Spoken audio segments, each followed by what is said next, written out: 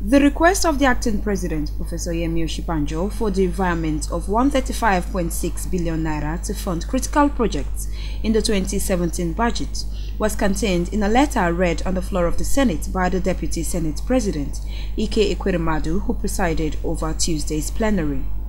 Requests for virement of funds from various budget outlines to fund federal government's priority projects and programs. The specific appropriation items required are contained in Schedule 1, while the specific appropriated items from which to vary the amounts required are contained in Schedule 2, both of which are attached hereto.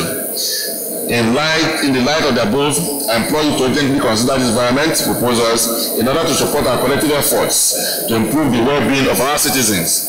Please accept, distinguished Senate President, the assurance of my highest regards. The acting president drew the attention of the National Assembly to discussions and agreements between the two arms of government before the 2017 appropriation bill was signed into law on June 12, 2017.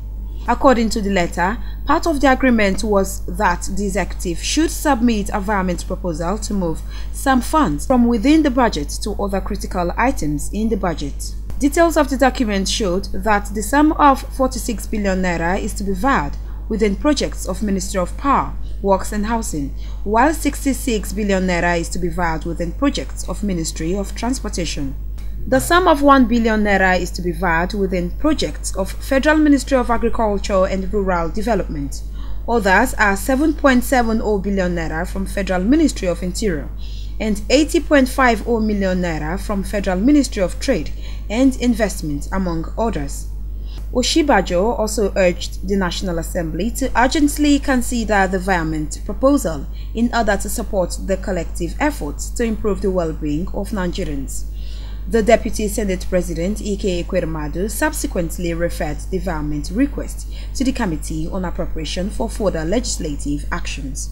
From the National Assembly, Osaruonamen Ibizugbe, ITV News, Abuja.